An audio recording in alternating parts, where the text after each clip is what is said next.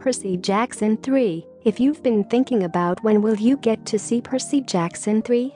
Did Fox Entertainment stop the development of Percy Jackson 3? If yes, then what's next?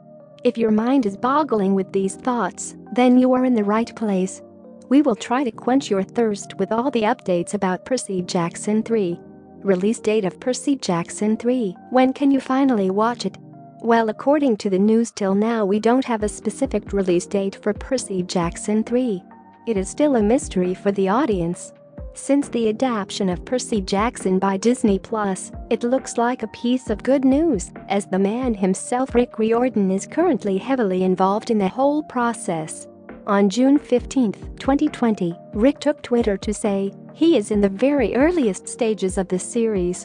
He said he still is figuring out the pilot script. Riordan says that it takes about 6 to 12 months to write a novel. Making a TV show is way too complicated, especially with pandemic the whole scene. The final words were, most optimistic guess is 2 years, maybe.